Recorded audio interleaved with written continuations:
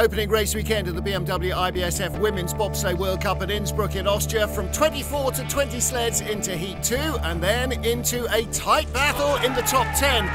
5 sleds covered by 400s of a second. Melanie Hassler and Nadia Pasternak, the bronze medalists from Samoritz last year, were in a 3-way tie for 7th. First job to push local heroine and World Cup champion out of the leader's box. Katy Bile relegated to 2nd. Hassler still led as we got to the top 5 sled of Mariama Yamanka, the Olympic champion. Yamanka with a loose run, trying to keep herself in front of her young Swiss rival. Steadied the ship in the closing stages to take the lead with 4 to go. In those top 4, 2 more German sleds, the first of whom was next up, Kim Kalicki.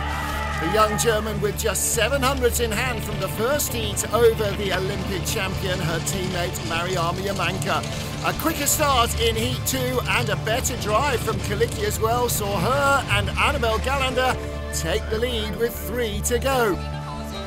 So would Kalicki get a medal? Christine de Bruyn and Kirsten Buczynowski lying in 3rd place after first heat, 500 ahead of Kalicki, only 600s off the gold medal. De Bruyn looking for a podium to start the season, but came up short in 2nd place. Kalicki guaranteed a medal. Kelly Humphries, the winner here in January. The fastest start in the first heat. They didn't quite match that with a little mishap in the 2nd heat. She's had 6 medals on this track, including that gold medal in last season's final race. But she dropped behind Kalicki. Would she be in the medals? It looked as though it might not be the case.